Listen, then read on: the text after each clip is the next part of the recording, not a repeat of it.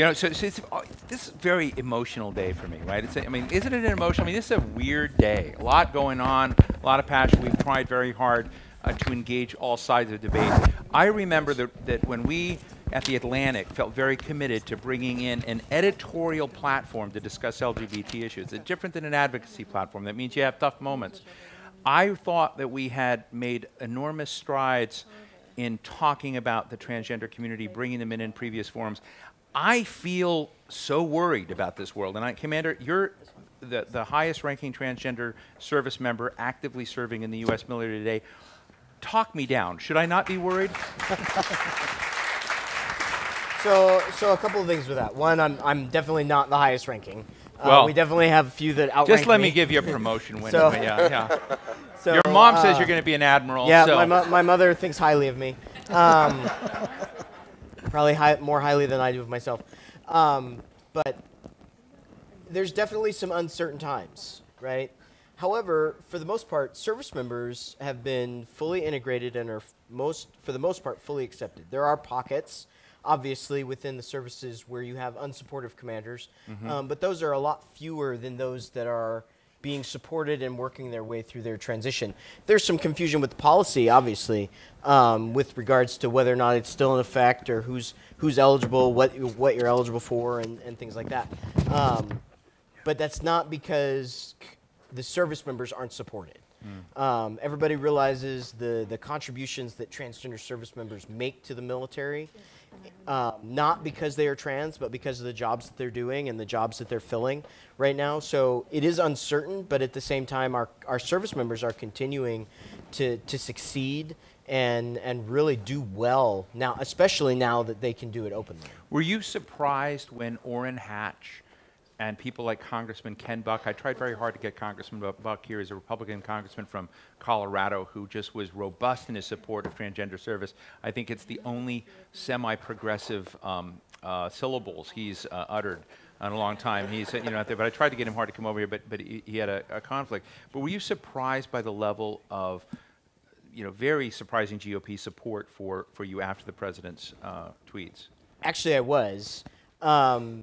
That level of support comes with meeting trans service members, and that is, from my understanding, what happened with a lot of the Republican congressmen that came out in support of us, is that they've met service members that are transgender from their districts that are currently serving.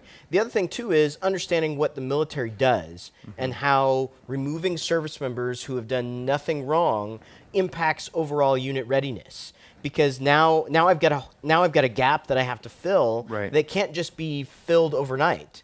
There's training and preparations involved that bringing in a new person to fill that thing is. So that is big. And let me ask both you and Matt and Shannon, feel free to chime in anywhere here. When I read the president's tweets that morning, I saw them immediately after he had put them up very early in the morning and saw this. I thought, wow, again, I don't know, I'm not a transgender person, I'm not in service, but I thought, has he just created thousands of enemies within the military? I mean, do people feel, I wonder if this sometimes when the president was tweeting out the anti-Muslim hate tweets the other day, whether or not within our military ranks, do we have people who no longer, are they able to separate Donald Trump and service of Donald Trump as Commander-in-Chief from their loyalty and concern for the United States? I'm going to hand that question over to Matt. That is beyond probably where I can legally speak as a service go member. for it. I mean, he is the commander-in-chief, right? So he is you say that so enthusiastically. Well, he's created thousands of enemies on his own, so we haven't had to provide any support there. But he is the commander-in-chief. But I do think, just the military is just a microcosm of the country, right? So you have individuals who are conservative, and you have those who are liberal. So, but the thing about the military is it's country first, mission first. That's what they're going to focus on. That's what they have been focused on. That's what they're going to do. I will say about the tweets that it is a massive disruption. It threw a whole bunch of chaos into DOD. DOD is very regimented, and these are our missions, these are our goals, these are what we have to go out and accomplish.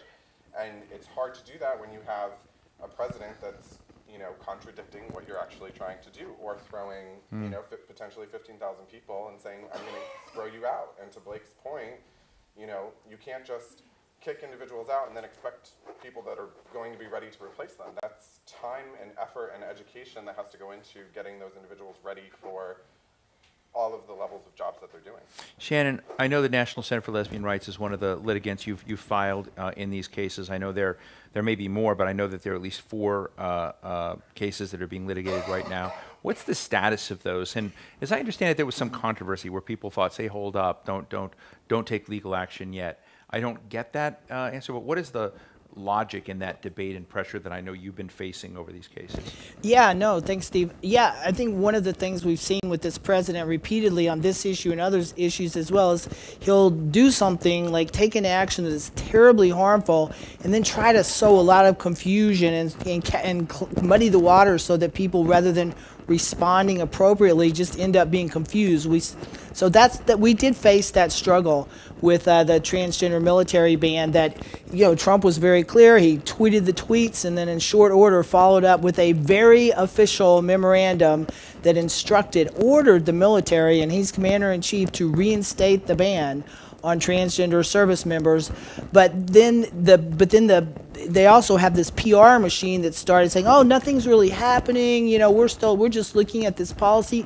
Meanwhile, there was a very clear presidential order, and it confused people. It confused people even in our own community. But that's why NCLR, and then I work with Jennifer Levi, who's the director of the Transgender Rights Project at GLAAD, who I'm sure many people know from the Obergefell case. We just thought it was so important to not be hypnotized by this, trick, really, and to, act. So we filed a lawsuit, right away. But there are now 4 lawsuits. In short order, there were 3 others filed. Matt is in OutServ, has a lawsuit with Lambda that's filed in Washington State.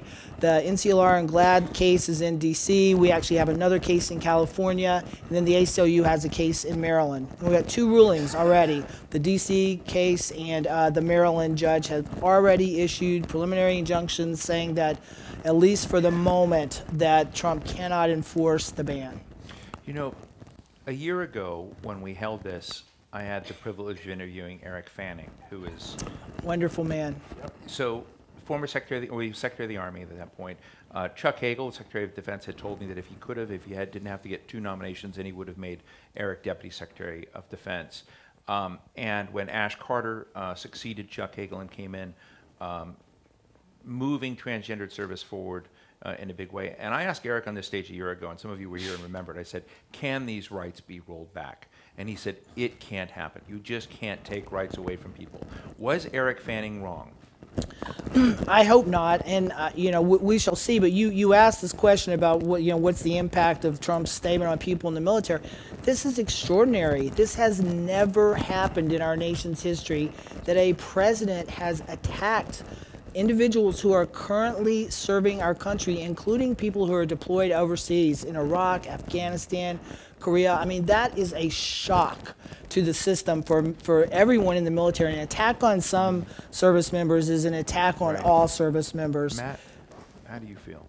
I don't think Eric was wrong. I think, up until June, this was not, DOD had no desire to roll anything back. We had worked with the Armed Services Committee in the Senate during now Secretary Mattis's confirmation hearing to get clarification on what he thought about our policies, not just on trans service, but we pushed them on a few other things. And there was no indication from DOD at all that this was something that they had intended to go about. This strictly came out of the West Wing, out of the White House, through a Twitter handle. But I don't think at that moment that Eric was wrong. It's not something, he has held so many different positions in DOD, from Chief of Staff to Ash Carter to Secretary of the Army. DOD's perspective is that they were going to move forward and that they were going to roll and continue to do the job that they're instructed to do. So in that perspective, no, I don't think Eric was wrong. Blake, I was really intrigued reading about your promotion ceremony.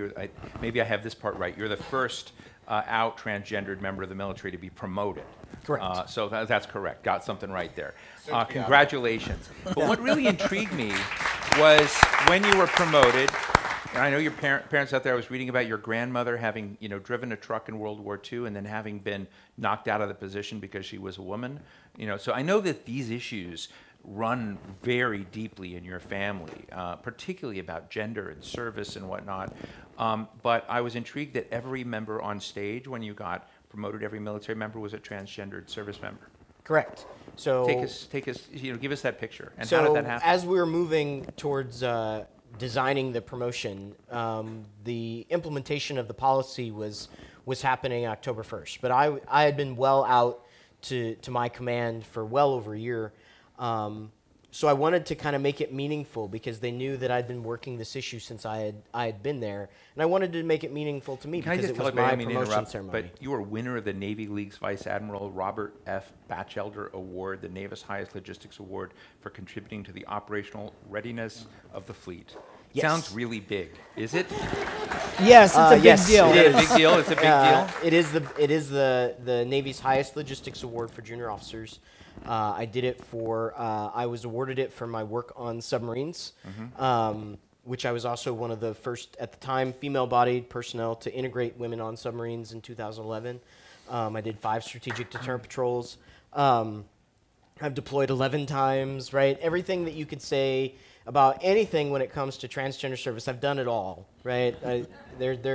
I've had medical procedures while on operational duty, in ways that didn't impact my mission readiness or the unit readiness. I've done consistent, always been ready to deploy, and unit cohesion has never been an issue. So when it came to time to do my promotion, I wanted to make it meaningful for me because it was my promotion and I get to make those decisions. So one of my closest friends happens to be, at the time, Major Bree Fram, and they will put on Lieutenant Colonel in January. And then Amanda Simpson, who also happens to be a mentor of mine, and I wanted her to be my promoting officer. And so I made sure that, if I was going to take time to take my ceremony and make a statement, that was going to be what the statement was. And that was, hey, we're all here, we're already serving, we're already doing it honorably, and we're going to continue to do it. And that was the message that I wanted to convey. Let me just add, and congratulations. I mean, it was very powerful when I read that. I don't think we've ever had so much clapping at an Atlantic Forum before. It's making me nervous. Yeah. It does. But I feel like, in a way, this is a feel-good story so far, and I just feel like most of the transgender story is not a feel-good story, that there are real stresses and strains. I know that you're litigating cases. I know that you're dealing with real-life crises out there among some of your members. And I'm wondering, to get beyond the military and these issues, as you look around communities, you said something very important to me, which was that unit readiness was not impacted and that your relations with your colleagues are there. But when you step out of some of these zones, are you able to influence the way the broader community feels about inclusion and acceptance and embrace of transgendered citizens? Well, I think DoD has, not just on LGBT issues, but has been ahead of the curve with the country as a whole. The DoD desegregated the force before we had the Civil Rights Act. Now we have women in combat, and we repealed Don't Ask, Don't Tell, and now we have open transgender service. I think it has had a tendency, or the military has had a tendency of kind of leading ahead of the country and helping the country kind of come along with it. I think Blake and Shannon can... Well, part of that happens to be that military service members are, based on the most recent Gallup polls, the most trusted job in the country, right? So when you talk about whether you're gay, you're straight, or black or white or whatever, people trust your judgment as a military service member. And being trans, that brings forward, hey, I can do those types of things. I'm not limited in my ability. I may not choose to join the military, but I'm not limited in what I can achieve. And that brings forth the idea that not everybody knows a trans person, but they might know a service member. And that service member likely knows a trans service member who they can interact with and come to an understanding for. And that understanding is what changes hearts and minds. Thank you. Shannon and Matt, before I go to the audience or questions, If we were to get, you're both in civil society, you're advocating institutions, and I'm interested for you to achieve more of what you want to achieve, and we gave you the power to move a needle, the power to do something extraordinary to move the rights agenda forward. What do you most need? Democratic Congress. Yeah.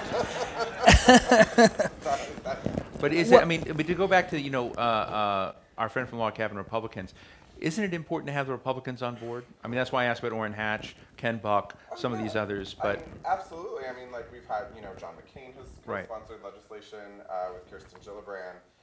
You know, we do have Republicans on board. The problem is the, quite frankly, the leadership in both chambers and the White House. There is no desire to move. We have two pieces of legislation that are sitting in the House and the Senate right now to basically codify open transgender service and protect trans service members. You know, where's Paul Ryan and Mitch McConnell on moving that legislation forward? You know, like, we have Orrin Hatch and we have Republicans that want to, that are with us.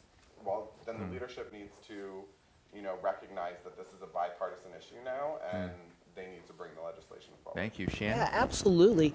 I mean, we need greater public education and support, but what transgender people need is just the chance to contribute and participate. I mean, you see what happens, and you see amazing individuals like Blake and these other transgender service members I am like so honored to represent. They're extraordinary people. That is what's so powerful. Exactly what you said, Blake. The military is one of the few employers in our country that actually can, when they make a decision to get rid of some artificial barrier and let some previously marginalized group be integrated into the service, they do it, and they know how to do it.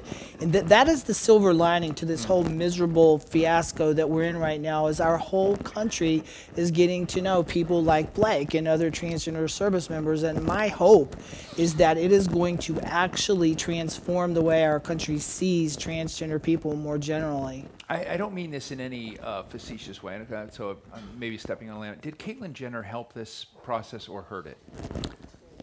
I would call it a neutral party. Neutral? Because, I mean, in all honesty, nobody in the military is going to listen to anything Caitlyn Jenner says. So, I mean, that may be true, but when you're talking military policy, they want to hear from military, like military veterans or military people who've served in the past and things like that. I think it was, so, quite frankly, for transgender rights as a whole, if you take like the, you know, our whole movement and focusing on transgender rights, it was the silver lining out of those tweets was Blake and the cadre of individuals that we had on CNN and MSNBC, because that picture needs to be painted. Right. You know, Caitlyn Jenner can do what Caitlyn Jenner wants to do, but their work and what they're doing, that has advanced transgender rights far more than Caitlyn Jenner has. Shannon? Yeah, I agree with that. Absolutely. I want people to see, public to see people like Blake and the other plaintiffs in these cases and just transgender service members. Yeah. I think it's great. Let me open up the floor. Questions, comments? We've got one right back here. Do we have a mic, folks? Where's the mic? Oh, we have one here. Sorry, there. I'm going to get to you. So, yes. Hi, Sue. Hi, Sue Fulton. Organization, Women in Service Change Initiative. So I understand people view senior military officers, admirals, and generals as being very hidebound and very conservative. Can you talk a little bit about their reaction? Obviously, they met transgender service members during this process, and you know, what are they being dragged through this? Like, what's been their reaction? It's great. So our senior military leaders have been supportive throughout this process. Now, they didn't start out that way in many cases. And part of that had to do with the lack of education on what transgender meant and what it meant to transition in service. So as people like myself and others that we brought in, whether we were talking to company commanders, infantrymen, submariners like myself, and drill sergeants and things like that, to meet with those senior leaders to help them understand these are the people that you have. They're not some anomaly. They're doing the jobs that you need to be done. That definitely moved the needle into our favor. And the sudden issues with the policy have forced many of them to make public statements in support, because they're not interested in politics. They're interested in the people that are doing what they're doing. Great, thank you. Yes. She'll hold the mic for you. Thank you. My name is Dr. Joanne Fisher. Do not discredit Ms. Jenner. I am a veteran, and I want you to know she made a difference in the veteran community. There is no question, a statement. She made a difference in the veteran community for transgenders because of what she went through. She got 90% disability. When you come out, you come see us. I'm with the Joint Veterans Commission. I'm with all kinds of veteran organizations. We get you money for any kind of backlash. So that was it. So I'm sorry. Thank you for your perspective. I appreciate it. Because I am interested in how people are perceived in this world, because we deal a lot with experiences, symbols, what's in the media, and I'm interested in those things that resonate to move this forward. And again, I feel like this is a fragile time. So I'm very happy to see the gains you've all made. Yes, right here. Yep. My name is Justin. I'm with the government of Quebec, and I'm just wondering, the United States has many military allies. The majority of NATO countries do allow trans service. I think there are 18, right? 18 is correct. nations. Yeah, so how has, number one, the recent decisions of the United States military impacted your relations with NATO allies? And before even Obama's decision to allow trans, other nations is there a solidarity between the trans service members of NATO countries? Is there any lobbying on their parts? Right. Blake? So when the DoD did the original study, they did study the 18 allies that we partner with as far as how they did open transgender service. RAND was very adamant about using those experiences in their study. Whether or not this particular issue is going to damage NATO allies, this is not the issue that's going to do that. Matt? No, yeah, I think the decision today about Jerusalem, that has a bigger impact on some of those countries. But you mentioned the Obama administration. This was a DoD-led policy. DoD implemented this. Yes, it was Ash Carter, and he served under President Obama. But this wasn't this decision was DoD-led. This was not imposed on them by the Obama administration. The Obama administration just allowed them to develop this policy and come together and implement it on their own. Shannon, does this issue of not necessarily relation with allies, but the experience of allies that have open transgendered service and who have great success with it, does that influence the court cases that you're pursuing? Absolutely. And how you're framing them? Absolutely, yes. As Blake noted, that was a key part of the RAND study that the military itself commissioned, and they looked at the experience, now the lengthy experience, extensive experience of other countries that have long had open service by transgender people, and helped them reach the conclusion that it would be there's absolutely no reason not to do the same in the U.S. And yes, the judges that we're in front of in these federal lawsuits, you can bet that we're calling that to their attention. And Judge Kotar Katelli, who issued the first PI and preliminary injunction right here in the district, noted that in her opinion. Go ahead. Really quick, Steve. I would also say I think that some of those countries are probably looking at us like, WTF, like, what are you guys doing? So I think that we're this, as the United States, and not just on this issue, but on a number of issues, we're ceding our leadership to some of these other countries. A lot of what TF moments, or WTF. Do we have one more question? There, yes. I can't hold the mic myself, apparently, but I will ask a question. Sorry, it's my rule. Thank you. It's not her rule. I'm Jim Forat. I come from 1969, the Gay Liberation Front, and I'm active in Rise and Resist and Gays Against Guns currently. I'd just like to step back for a moment. First of all, I want to say that everyone is entitled to work in the job that they're qualified for. That's my position. But this romance of military, which I hear over and over these days, is something that deeply troubles me coming from the politics that I do. And the whole question of binary identification, rather than breaking the binary and the gender, those are questions that I just want to throw out into the floor. I'm not asking any of you to answer me on that, but I think they have to be a part of the conversation. Thank you very much. So the question, I think, is an interesting one, which is, I guess, Blake, this is towards you, and then also your members in OutServ, is there a how do you feel about military service? I mean, this is one of the things where I think a lot of times I don't want to put words in your mouth, but the 60s community came out during the period of the Vietnam War, protest in some ways against the state, concern about being directed, and I think there's been a lot of change and fragmentation and and evolution. But I'm interested in whether this is something that is discussed among your members. We definitely have a cross section of political views amongst even just the transgender military community and within the gay community, as far as the idea behind the romanticization of military service, as was put. We also have across the binary or across the spectrum of gender represented within the military. Right. The military doesn't necessarily care that you're somewhere on the spectrum as long as you show up to work in uniform in box A or box B based on what's in the paperwork. And open transgender military service gave you the opportunity to switch the boxes. But as far as falling onto the spectrum, they absolutely don't really care about that as long as, again, you show up to work in either box A or box B. And you don't cross that without going through a process.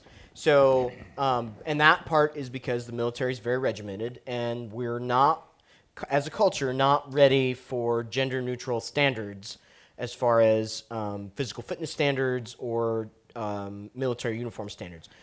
It's not something that we're ignoring, but we also realize at what point we can move forward and push the military in a certain direction and when we can't. And right now, that we're still trying to get them to understand that you can switch boxes, much less move them across the spectrum. Shannon, any quick thoughts? Well, I just want to say I think there's a big difference between U.S. militarism, which has caused a lot of damage in the world, and the members of the U.S. military who are generally wonderful, dedicated people who do really hard jobs and do lots of different things.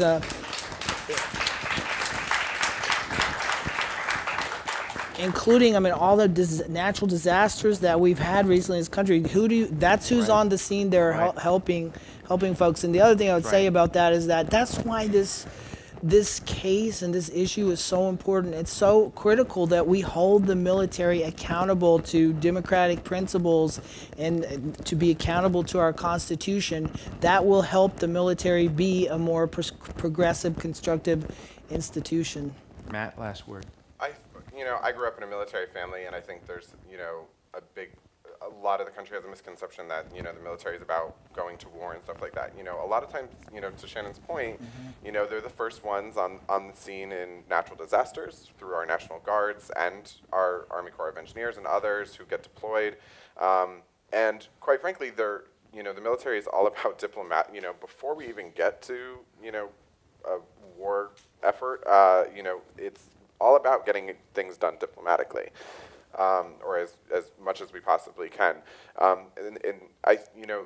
Finally, I think military service or, through the Peace Corps, civil service is something that all Americans should really strongly take a look at. The military is not for everyone. There are other civil service options, but I think service in general is a good thing for this country. Thank you. I just want to make an editorial comment of my own about this because I feel like it's so important. First of all, I want to say thank you to all of you for what you're doing here. And I would say with regard to service in the military is I was in ROTC in the Air Force ROTC in college, and I left because I knew if I signed that second-year paper with my scholarship, I would be at that point violating the law, put myself in real jeopardy and doing things, and it's always bothered me. And I have, from my experience of having, whether it's the health community or the financial community or first responders or the U.S. military or protest groups that are concerned about anti-gun activists, when you look at the LGBTQ concerns that we have here among many people who have this, the fact is there are LGBTQ participants in every single one of those communities. And so I would say whether it's national service or whether it's protesting things the country does, there's an LGBTQ DNA element into that and everything. So that'll be my editorial comment. Thank you so much, Blake. Get this right, Blake Dremann, the president of SPARTA, and thank you for SPARTA. Shannon Mincher of the National Center for Lesbian Rights, and Matt Thorn of OutServ SLDN. Thank you all so much. Thank you.